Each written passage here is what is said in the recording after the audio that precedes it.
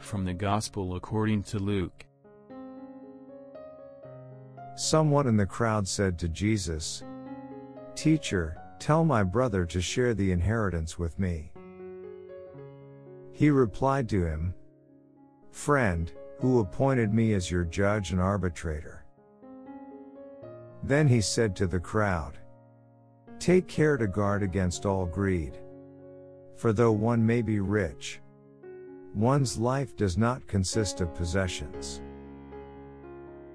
Then he told them a parable. There was a rich man whose land produced a bountiful harvest. He asked himself, "What shall I do? For I do not have space to store my harvest."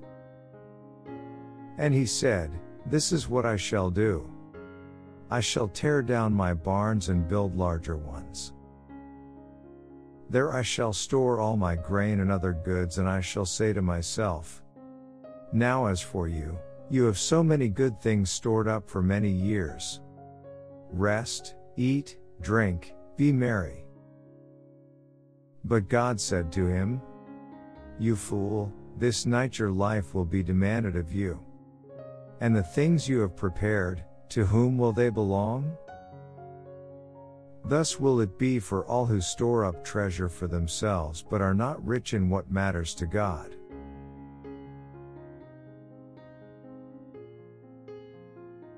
Signore ci insegna qual è il cammino. Non è il cammino dei. The Lord teaches us the path, not the path of poverty for poverty's sake. No. It is the way of poverty as an instrument, so that God may be God. Oh, that He will be the only Lord. Not the golden idols. And all the goods that we have, the Lord gives them to us to advance the world. To advance humanity, to help others. Today may the word of the Lord remain in our hearts. Take care to guard against all greed, for though one may be rich, one's life does not consist of possessions.